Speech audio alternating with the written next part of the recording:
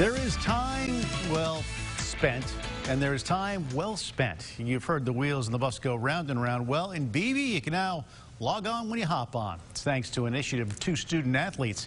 Neil Zerang reports why they feel internet connectivity is needed on the road. In Beebe School District, most bus routes take an hour in the morning and an hour in the afternoon. For Jordan Lefford and Ethan Waters, ride time can take 6 hours out of their day when they have a long away game.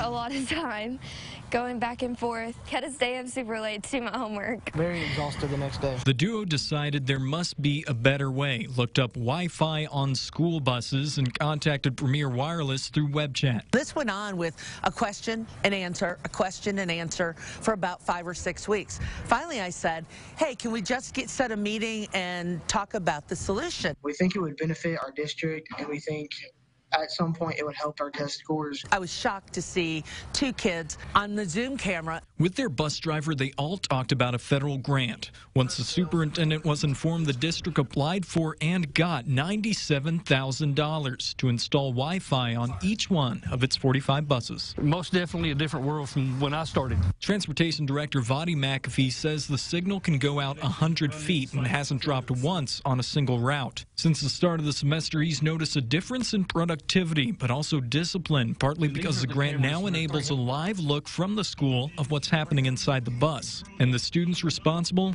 got their own surprise. I'm going to award you both with a $5,000 scholarship. That was definitely a really big shock.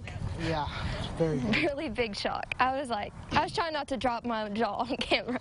I had to come meet these kids. These kids will forever be in my heart.